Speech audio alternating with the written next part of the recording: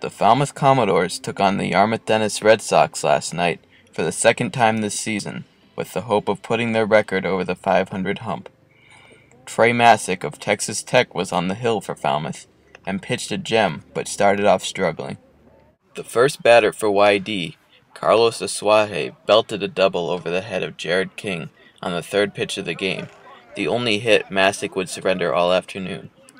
Tyler Siasha then laid down a bunt, and with a wild throw by third baseman Brad Feger, Asuaje scored from second, and Siasha ended up on third, later scoring the second run on a 4-3 putout.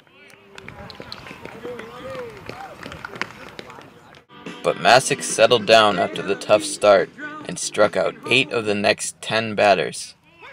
He never gave up a hit after the first batter he faced, allowed 0 walks, and struck out 9 over 6 innings, giving the Commodore lineup plenty of time to catch up. Jacksonville State's Cody Blanchard led off the third with a single and advanced to second when the ball skipped by the right fielder. Jared King then singled him over to third before Michigan's Michael O'Neill brought him home on a fielder's choice. O'Neill stole second and advanced to third on a wild throw by the catcher before Dosh hit a broken bat single to bring him across the plate for the tying run.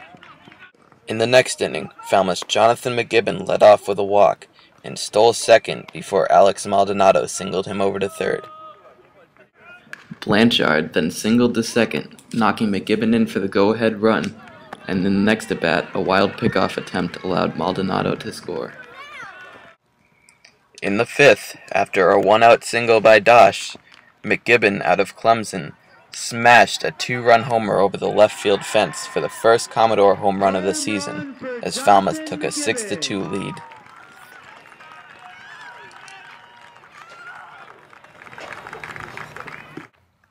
Falmouth relievers would allow 2 more runs, but with the tying run at the plate, Cale Elam came through with a clutch save, securing Masek the victory as the Commodores won 6-4 and moved to 3-2 on the season.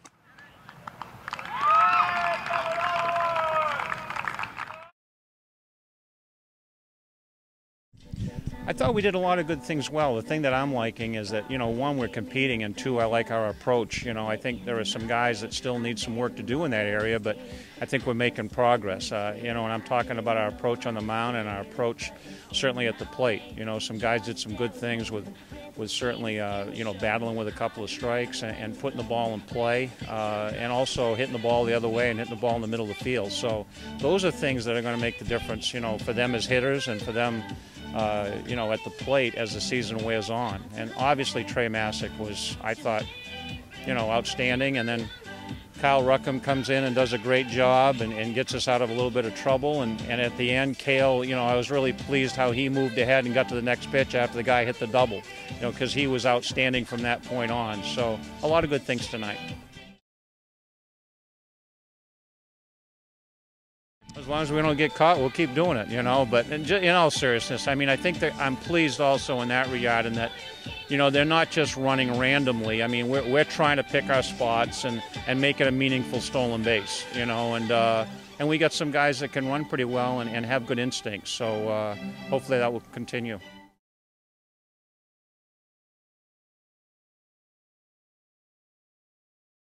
It's always exciting to hit a home run.